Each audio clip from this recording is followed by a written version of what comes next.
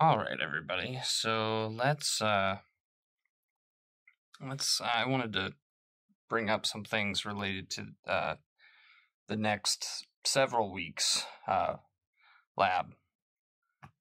So we're going to be doing this thing in lab called a titration, and I wanted to touch on some background information regarding titrations, because before we talk about a titration, we need to talk about acids and bases. And so, what is an acid?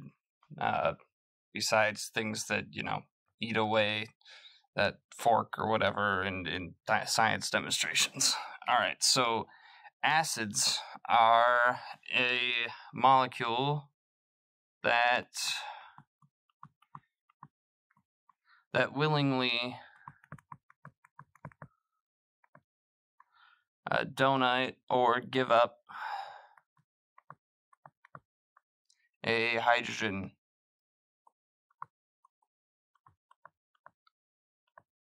as a cation, so positively charged.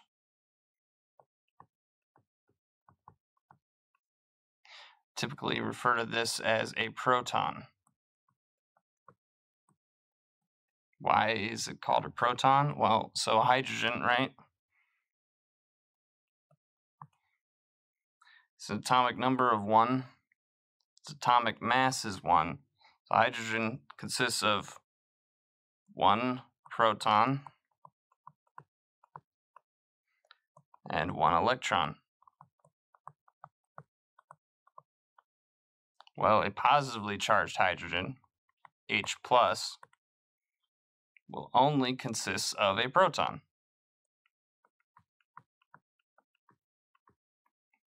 It loses the thing that has a negative charge, so now it's a positively charged molecule with just a proton. So, in order to do this, that compound, or that molecule, then must accept the electron from it. So, what are some examples of this? Well, let's see. One example of a strong acid, HCl, hydrochloric acid, right? HF, hydrofluoric acid, H2SO4, sulfuric acid. And so let's draw out the structure of that.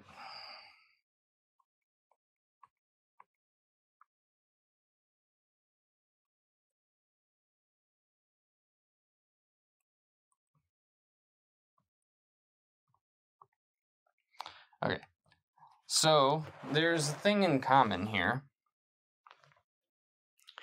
If you notice, there are, basically how I view this is with electronegativity. You have hydrogens on all of these compounds, right? So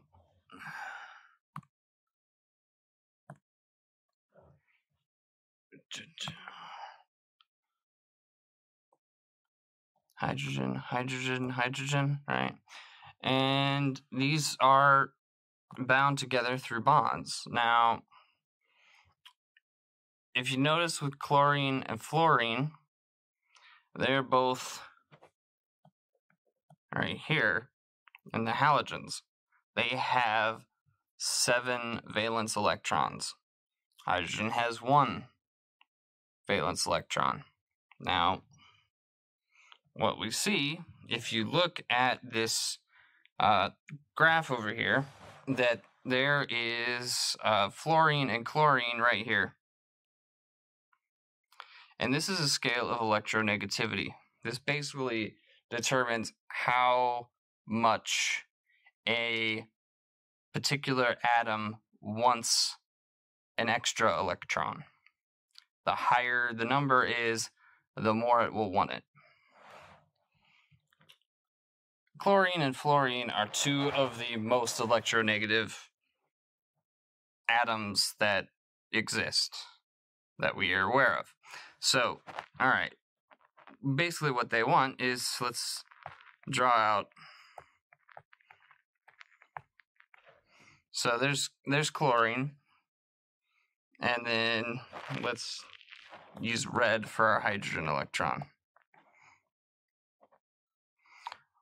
What happens is this is a bond. However, basically what it is because fluorine, oh, in this case chlorine, but the same thing goes for fluorine. So if we do it there, they both have 7 valence electrons.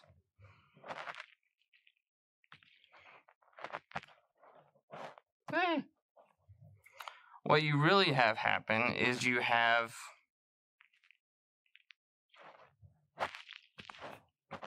hydrogen will give its electron to chlorine. And this is what happens when you put these compounds into a solution. So they will dissociate into a Cl minus and an H plus. And so both these are happy because they're in a lower energy state. The chlorine has a filled valence shell and the hydrogen has an empty one.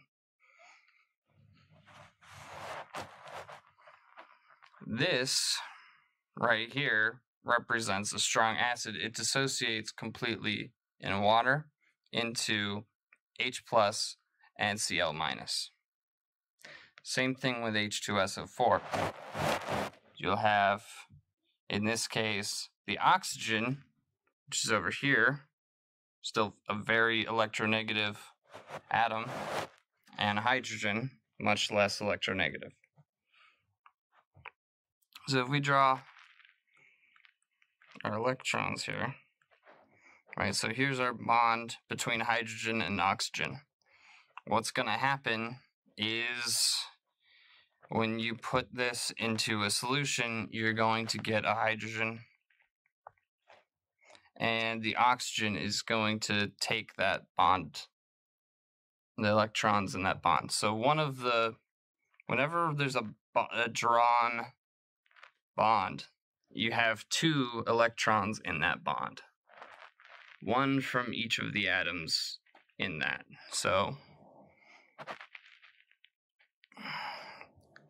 there's our electron from the hydrogen, and there's our oxygen electron. All right.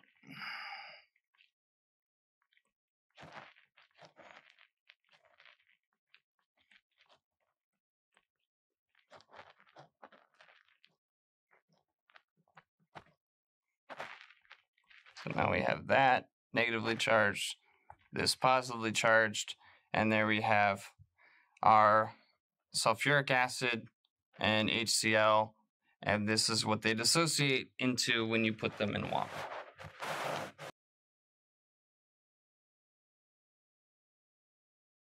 So we talked about acids, but now what about bases?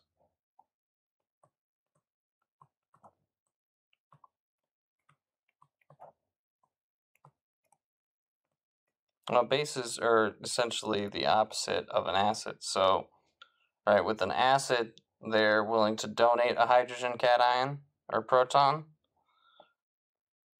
In the context of a base, bases are things that are accepting the protons.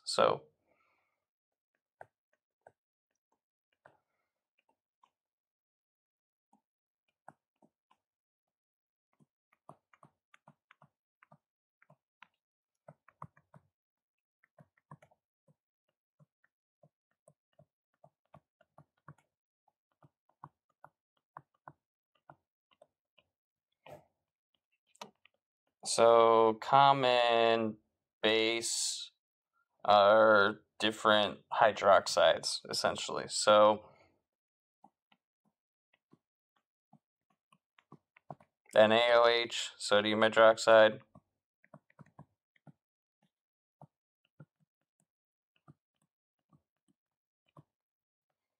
KOH, potassium.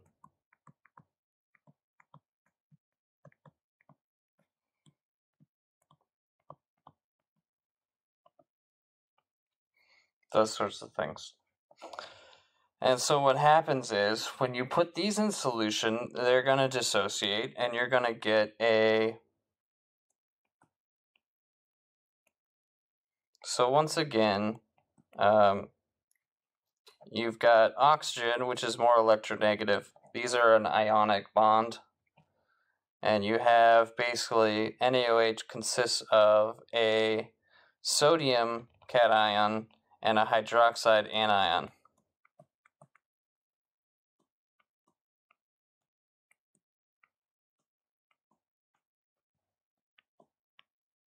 Negatively charged. So this guy right here is a hydroxide.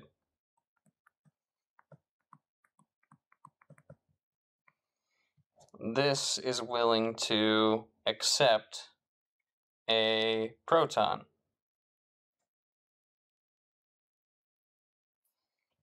So if you have a proton over here in the presence of a hydroxide, you'll have one of these lone pair of electrons will come in and form a bond with the hydrogen, and you get HOH, or H2O, otherwise known as water. So if I take NaOH and mix it with HCl, what do I get when I dissociate these ions? Well, so first off, once again I get, NaOH. It's really Na plus and OH minus over here, and then H plus Cl minus over here.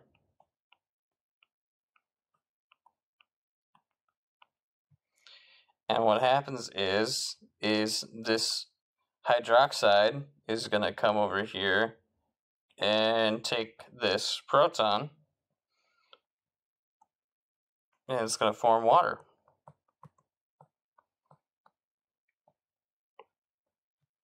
All right. So we get HOH.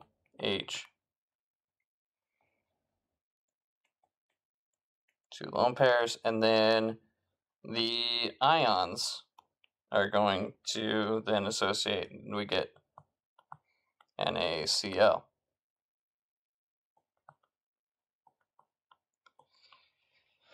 So this is why when you react an acid and a base, typically what you get is water and a salt.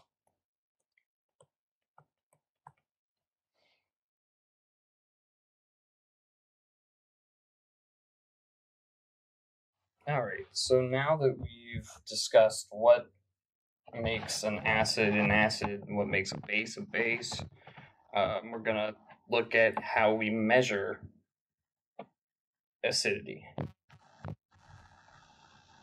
and basicity. So,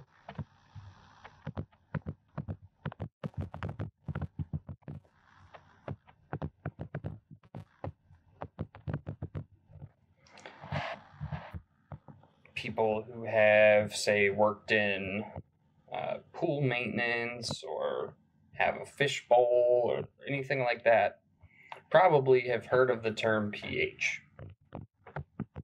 All of you have probably heard of the term pH, but so pH is the measurement of how many protons are present in a solution. And so pH is equal to the negative log of, I'm using brackets here, the concentration of protons in solution. Conversely, you have POH, which is the opposite, right? So POH is equal to the negative log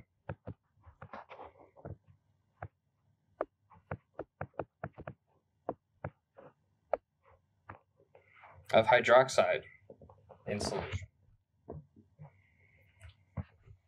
Now, a simple thing to keep in mind is pH plus POH will be equal to 14.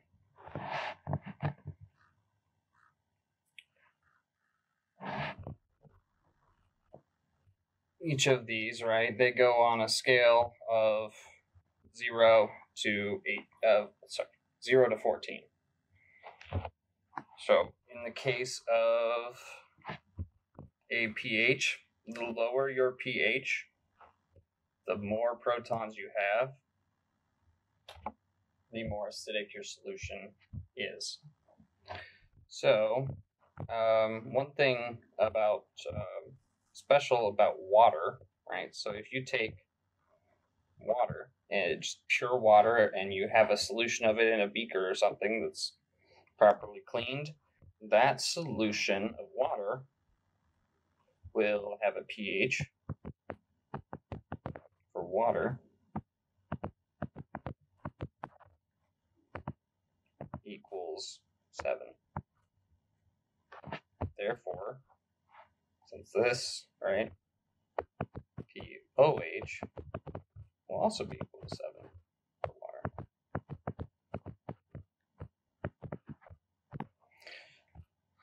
This is because when you take water, right, so HOH,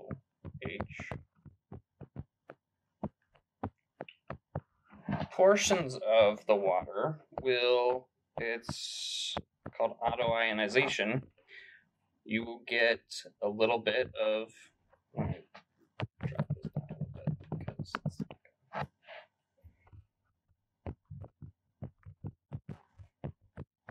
okay, so here's the structure of water.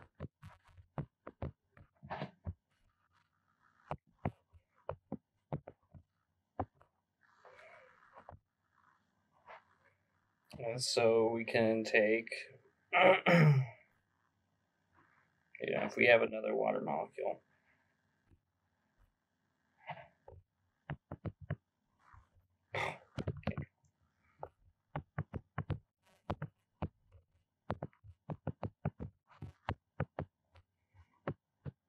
What you can have happen is these lone pairs can attack the hydrogen on another water, and what you get is a H3O plus.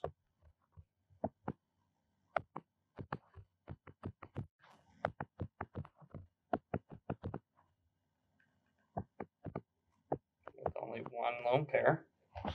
And then you have what's left over is an OH minus.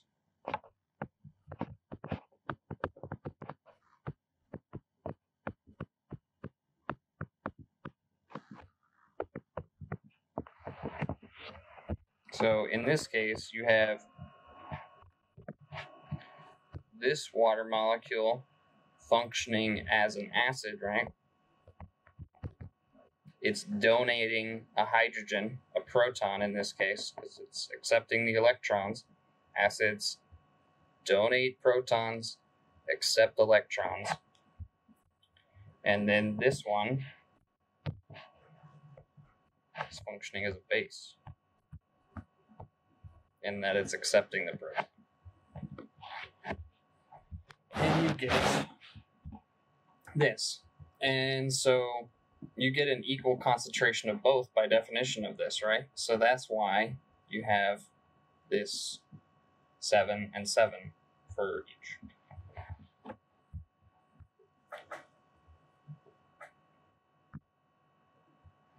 You can also measure the strength of an acid with something called pKa. Now, Ka is the dissociation constant of an acid. And so pKa, the lower your pKa value is, so as pKa decreases,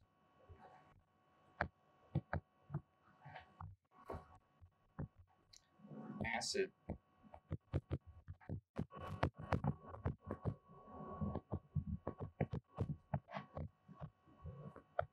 increases. All right, so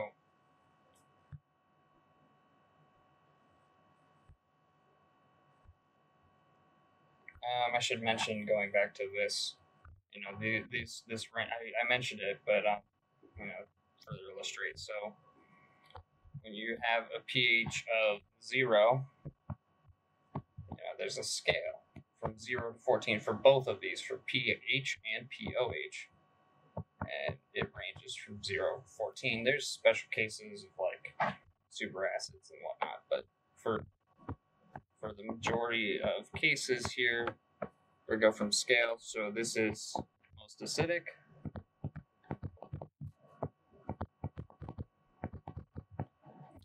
most basic. Hey.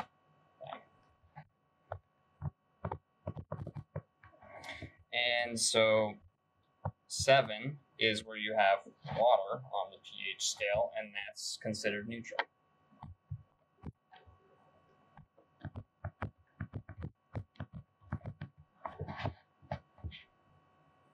So over here you have your acids, and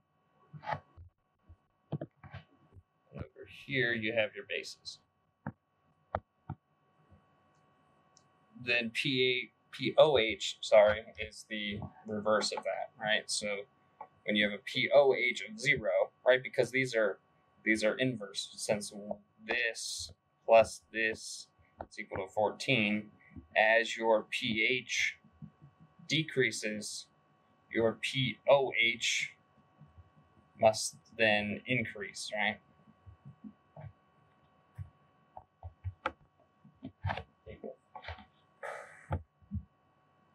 So therefore, solutions that have a low pH have a very high pOH. Go away.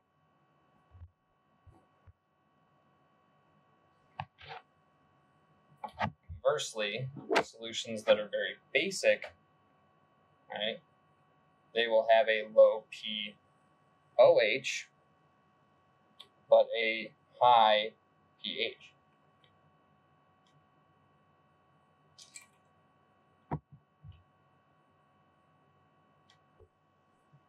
All right, so the nice thing about these strong acids, I should get into, so like HF is kind of a unique case, and that the bond between H and F is strong enough that it doesn't properly dissociate,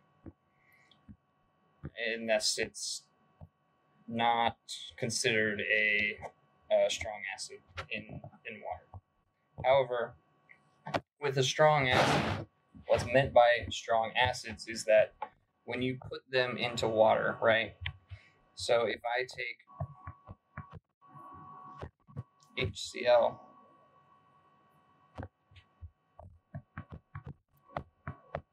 which is a strong acid, and I put it into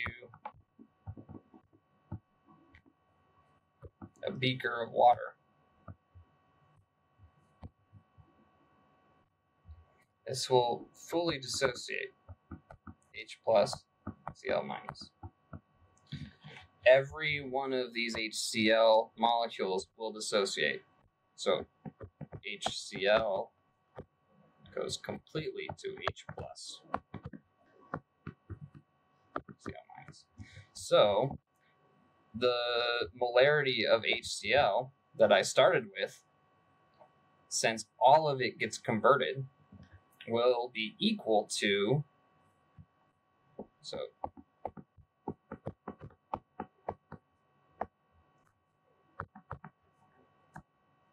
concentration of protons and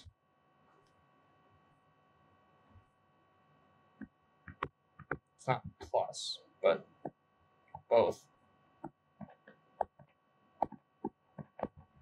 basically all these will be the same, right? Because you're getting this, the concentration of this, and all of it is dissociating into either this or this. So if I have 0.1 moles of HCl, and I put it in water, what I will get is 0.1 moles of H plus and 0.1 moles of OH. Sorry, not OH, of Cl minus.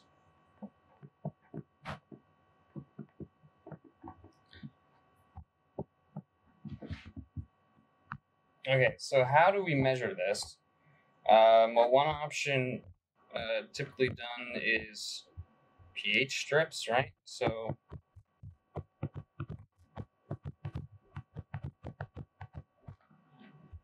litmus paper.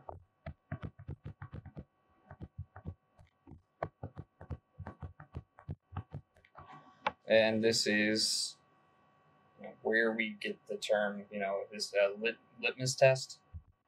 Basically, so just some paper that has compounds on it that change color depending on what your pH value is, and it changes. So your color, it will be more reddish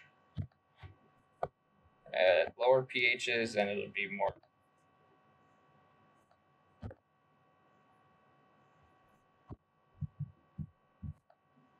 bluish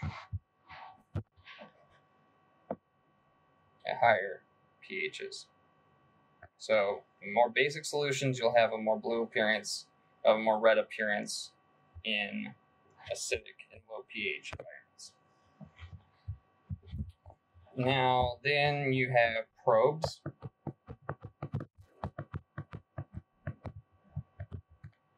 That use so they look at measurement of pH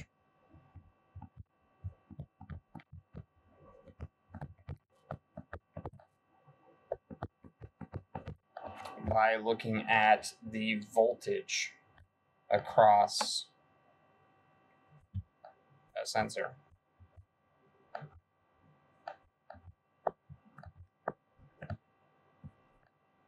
Because what are acids? They are ions in solution, right? So you have H plus.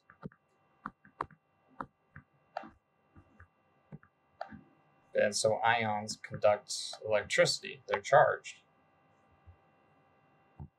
And so you can measure that voltage across the thing and correlate that to the concentration of ions. And then once you have the concentrations of ions, you can calculate the pH, right? So that's how pH probes work.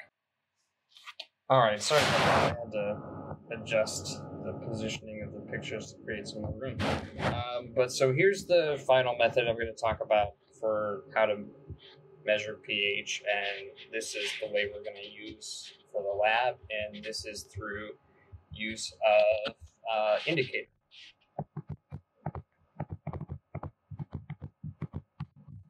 And this is something that will change in appearance at different pH values.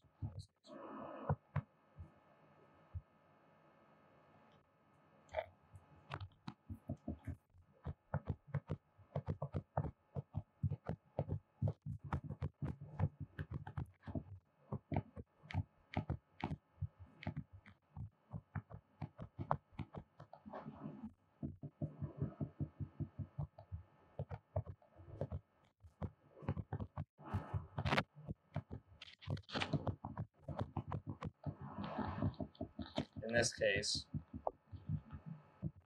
it turns light pink. Yeah. All right. Okay.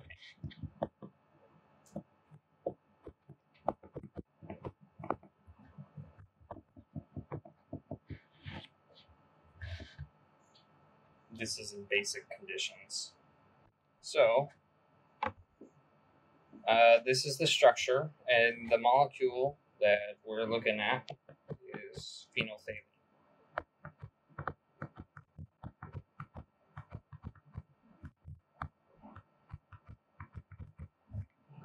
And so this has OH groups on it. This is a hydroxyl group. These themselves can function as acids, and they're strong. They're much weaker than, say, like HCl is, but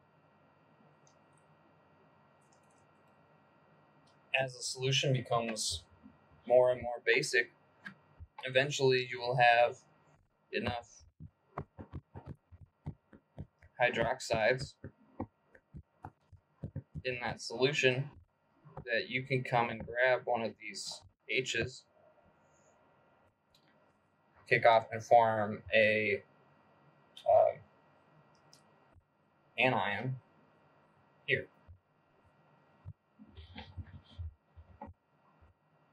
And what this does is this causes a change in the color of the molecule, which you see here. So it goes from a clear color in your beaker. So your beaker will be clear, and then it turns to this as you get to a higher pH. So as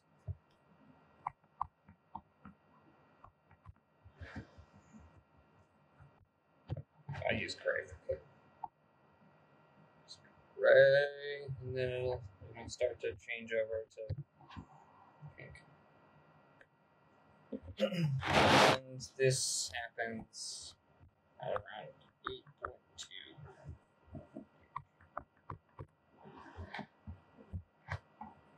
What you'll notice is as you start getting close to this value, right, as your pH starts getting close to this, you'll see when you add in your hydroxide, your sodium hydroxide solution, you'll start to get the formation of, pink in the area of where you're dropping, and that's because, right, so you're taking the hydroxide solution, which is basic, and you will be adding it, and right where it's added, right, that concentration is higher initially until it gets mixed in. So this area is basic, and that causes the indicator to change. So a good approximation for when you're starting to get close is when you start to see this happen. The longer this takes to go away as you're swirling, right, the closer you're getting here. And once you get this and it doesn't go away here, and you get this, then you've reached your endpoint. Now you want to be careful about this, that you don't go too far and just convert it all over right away, because once you're here, there's no difference between here and here. So if you add a bunch and a bunch and a bunch of your hydroxide solution and go all the way to here instantaneously, well, you don't know when your titration point